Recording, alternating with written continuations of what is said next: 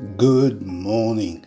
Today's exhortation is taken from Luke chapter 22, verse 32.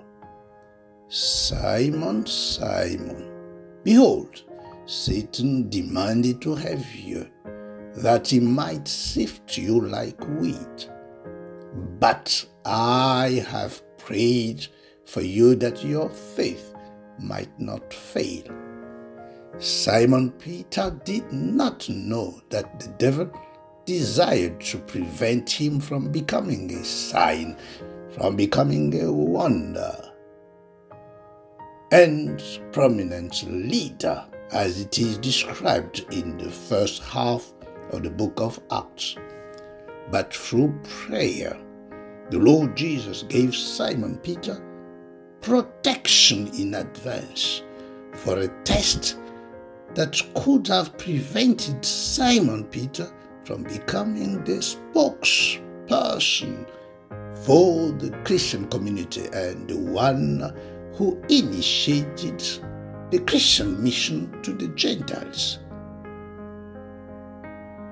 As we all know, the enemy's plan is to confuse, discourage, and make us lose faith in the word, as well as in the plan that the Father has gloriously designed for our lives. My dear friend, listen and listen well. There are in your sphere of contact and influence, in your family, in your community, and in your nation, people who will heal the sick like Simon Peter did. They will save families, even families from far countries, like Peter did towards Cornelius. They will raise dead people, like Simon Peter did towards Tabitha. But they do not yet know that they have supernatural ability for all that, supernatural potential for all that. Pray for them, that they should become conscious of the life and ability of Christ in them.